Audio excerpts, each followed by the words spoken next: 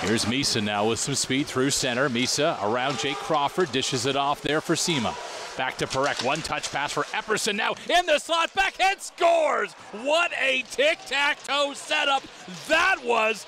Possibly one of the prettiest you will ever see. Nic Sima finishes off his second of the game, but it's an unbelievable tip play by Zane Parekh at the blue line. As he got the puck, then he shovels it right down low to Nic Sima. Right here, Zane Parekh through his legs, finds Christian Epperson, and then Nic Sima driving the middle of the net,